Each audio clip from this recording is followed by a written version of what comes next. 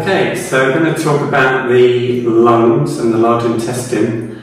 If you ever get nasal congestion, you can alleviate that by massaging the endpoints of the large intestine channel.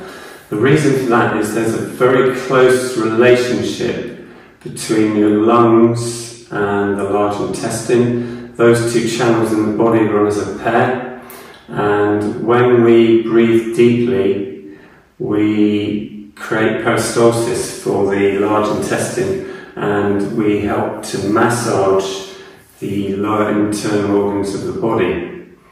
So we can massage to good effect just underneath the nostrils, either side, and just massage into this area for a few seconds.